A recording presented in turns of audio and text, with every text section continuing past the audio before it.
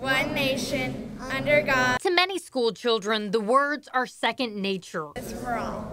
But to these kids, saying the pledge is a dream come true. I was like, oh my gosh, today's the day. I've been waiting for that my whole life.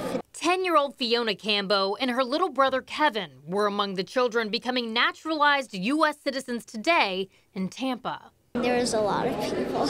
Cuba. 57 children to be exact. Jordan. Hailing from 20 different countries around the world. Lebanon. Fiona's family is from Albania. It was my dream when I was a teenager. So I grew up with that dream.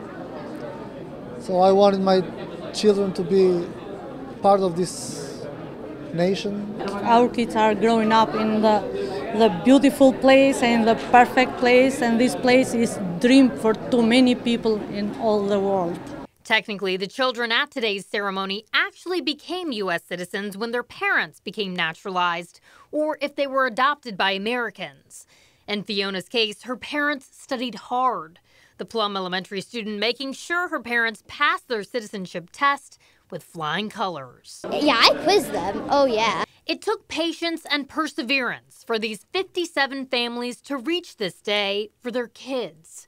And while it's just a piece of paper, it means limitless opportunities to these new young Americans and their proud parents. Because they wanted this so much, and they finally reached their goal, so it's a big deal for them and for me too. In Tampa, Anjali Davis, Fox 13 News.